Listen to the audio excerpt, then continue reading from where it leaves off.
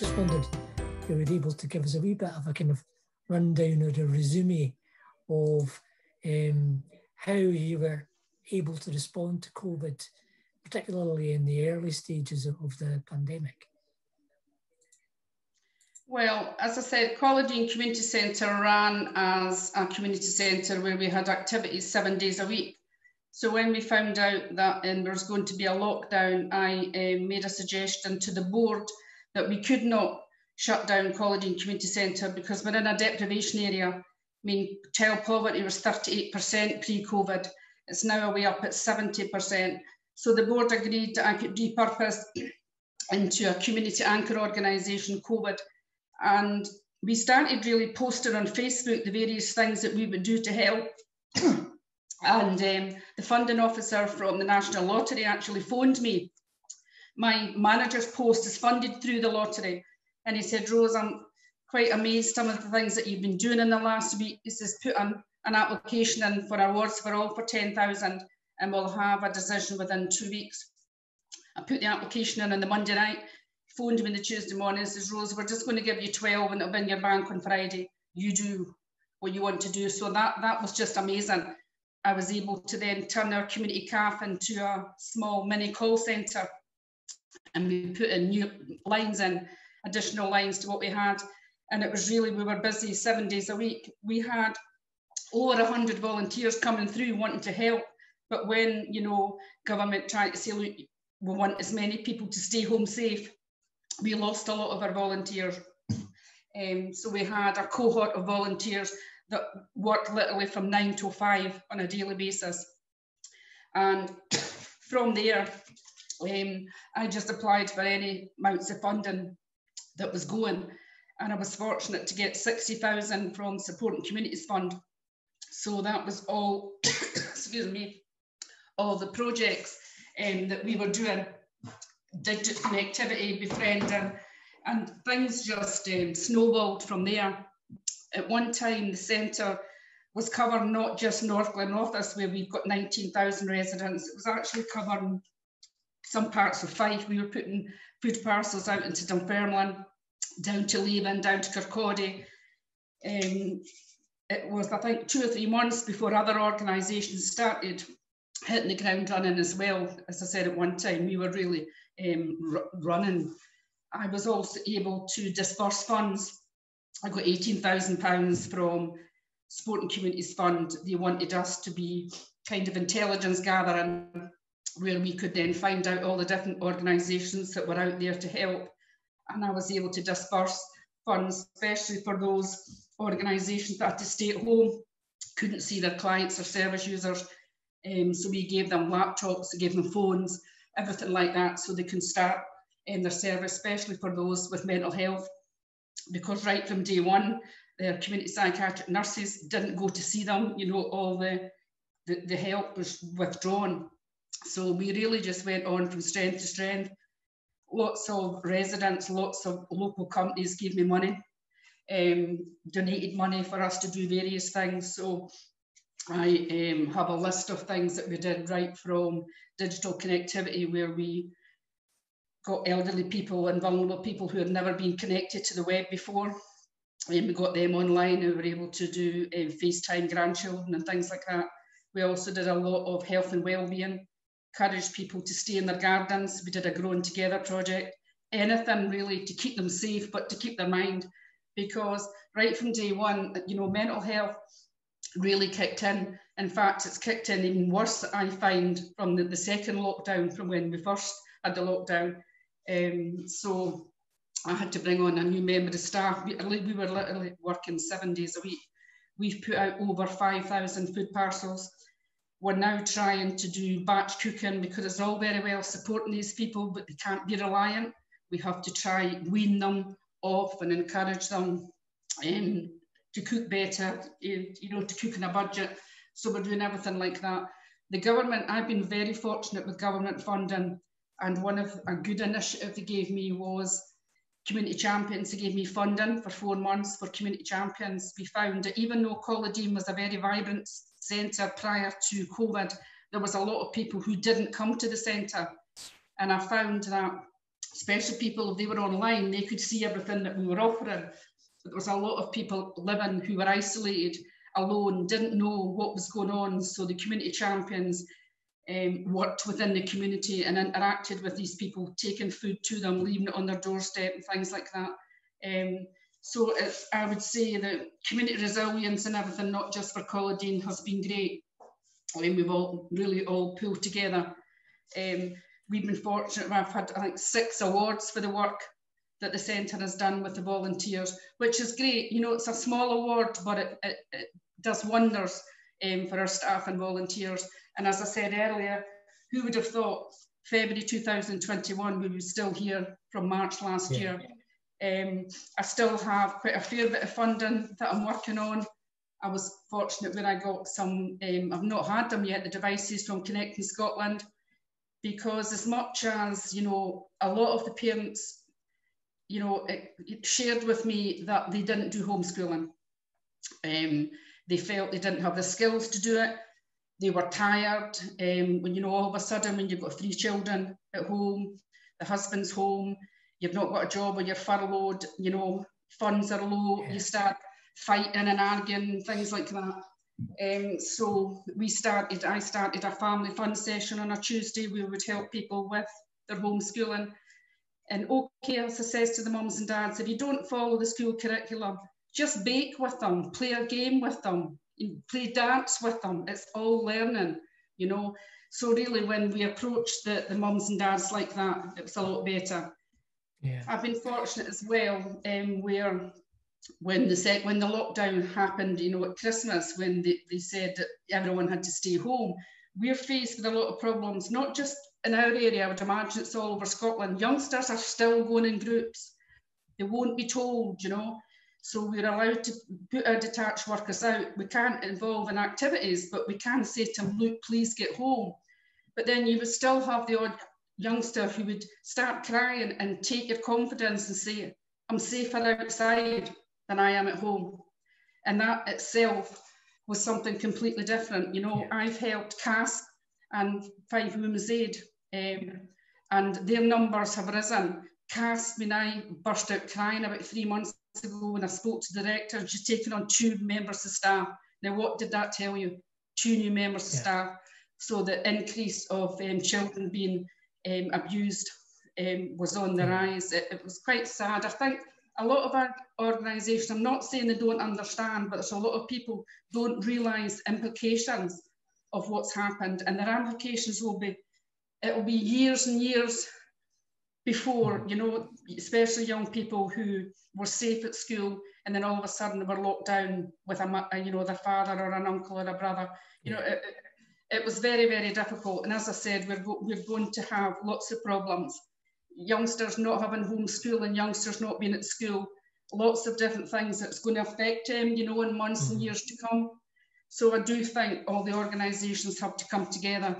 I did say at Five Council, you know, I've been fortunate to be quite a front runner for doing things.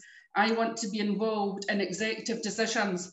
I don't want you sitting in your ivory tower, you know, making decisions. You have to listen to your grassroots organisations who have been at the coalface, that know the problems. Can I ask a wee bit more about that, Rosamond? I think that's a really comprehensive account of how you've responded. And I think just want to build on what you were saying there about working with others to achieve the change that's required, because that's at the heart of co-production, I feel like, about combining mutual strengths and capacities so that you can work with one another on an equal basis to achieve change. So can you say a little bit more about that kind of approach that you've taken in terms of working with Five Council, other organisations locally? In all my kind of like 40 years, in all my, excuse me. Right, I'll stop. The lights go off automatically when you don't move for a while. In all my years of management, I'm a great advocate of partnership working. I think it's important. So not only have I enhanced existing relationships, working relationships, I've forged a lot of more partnerships, what's the use, you know, of reinventing the wheel or duplicating services when you have skilled staff there? You have to share. Gone is this myth, you know, people don't want to share because they think, oh, you're taking away a job from us, or you know, we can't look like that. These people need as many services working together as possible. And even, I know that the government, because I had a politician came and visited the centre, said that the government agreed they were going to bring people, release them early from prisons. But nobody put in any infrastructure. So when they came from a prison, they're put in a scatter flat in Collydean with not even a kettle. What does the person do? Goes and steals a kettle back inside. So I think now they've decided there's going to be a lot more joined up working. We have to, you know, listen to each other, learn from our strengths and draw something. We cannot go forward in isolation of each other. We have to say, look, we can bring this to the table, you can bring that to the table. How is it going to be, you know, to help the health and well-being of going forward? Mm-hmm. That's really useful. Can you give us maybe a couple of examples of some of the challenges you've faced in trying to work with others, but also a couple of examples of what's worked well over the past few months? I think it's fair to say, Dave, that I've not had any challenges with working in partnership. I think I used to have some difficulties prior to COVID. You know, I think people maybe thought I was too outspoken and thought, oh, no, we don't want to listen to you.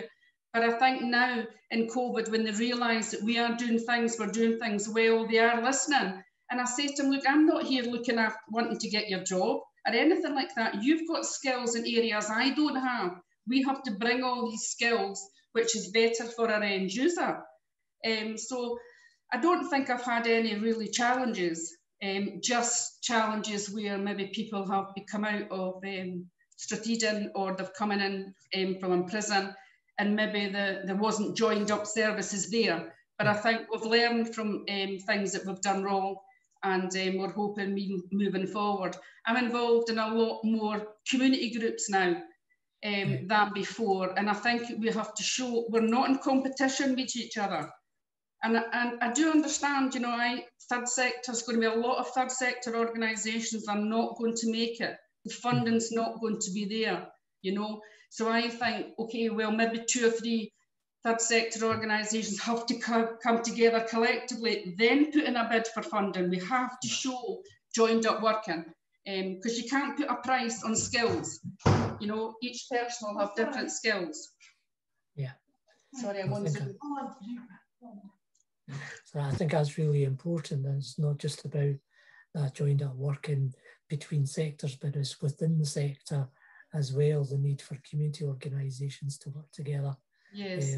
Somebody mentioned to me in another chat I had with them, there's been somebody said there's been an outbreak of cooperation in our community since the start of the pandemic. I thought that summed it up quite well because of the need that's there. Okay, just kind of building on that as well, and looking ahead more as well. You did say earlier that you just thought we'd still been in this kind of situation in February 21, but what would you say are the key areas of learning from COVID that need to inform how yourselves and other agencies, projects and community groups work together in the future? So what's the kind of the key areas of learning for you? I do think there'll be a lot, people will still continue to Zoom and do Teams. Personally, I'm not a Zoomer or a Teamer. You know, I'm a kind of chalk and talk person. But just only in the last week, I do Digital Youth Club on a Wednesday for seniors. And after speaking to the mothers and some of the young people, especially I've got a couple of people who are autistic, they don't want to come in to a youth club when it opens. They want to continue doing digital. They're safe in their own space, in their home. You know, they don't want to be in crowds, they don't want to be in noise, they're quite happy. It's this way of moving forward. So there's different, I think, I'm learning different learning tools of how to engage, looking at different ways I would never have thought before, and listening to the people. We have to, I mean, for the last year, we have done everything we possibly can, but we have to empower people. We cannot continue to help them. They have to be able to help themselves, you know, especially those who unfortunately and sadly rely on food parcels and food bank. We have to try and move away from that. It won't happen overnight. but we have to empower people. So that is something that I do take to the board, that we have to start doing this, you know. And the board are behind me. That's good. Do you find that there's been a shift in the attitude and the practice of agencies, though, along those same lines? You know, agencies who may have been used to delivering services to people. Definitely, because, as I said, we've got capital works that's going on at the moment. And one of my business ideas was, I've heard of so many organisations just not renewing their lease on property. They're wanting to work from home. Now, okay, personally, I couldn't work from home. It would do whatever to my mental health. I need to be out and about. But if people are going to work from home, they have to come out maybe every fortnight or every month. And I'm offering business services for companies to come and use our building and everything like that. Because I think it'll be a long time before I can get yoga or Tai Chi back, you know, for somebody to come, because it won't make money. I have to look at different ways I can capitalise on things that we're doing a lot more with our doctors and our local chemists.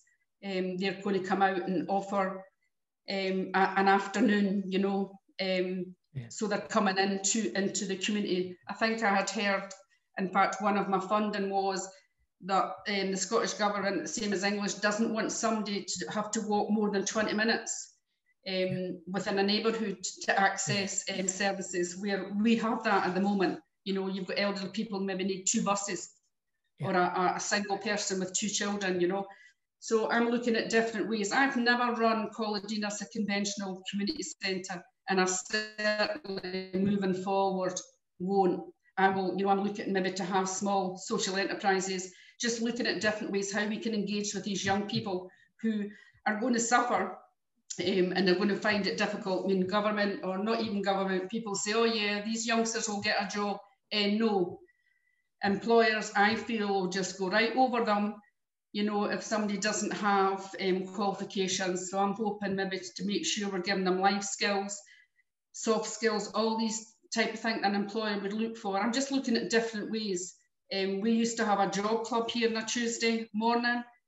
When we're back running, I'm going to have one at night. Why can't people who work through the day not get the opportunity to access job club services, to be able to move in off a 0-hour contract or move to part-time? So it's opened my eyes of how different ways for me to offer a service that I probably wouldn't have thought about before. That's really useful. No, thanks for that, Rose. And that's all my kind of set questions, I think. But is there anything else that you want to kind of say? No, I'd just like to kind of thank you. I had written, a politician who will remain nameless had asked me, you know, how did I think of taking Collydean forward? And my last kind of paragraph was that I'm hoping that I could play a part in tackling the prevailing economic and social regeneration challenges that we are going to be facing. Personally, my focus is going to be on supporting places, tackling poverty and inequality with the ultimate goal of enhancing collective wellbeing. That is my kind of strapline, and that's what I'm bringing my staff and volunteers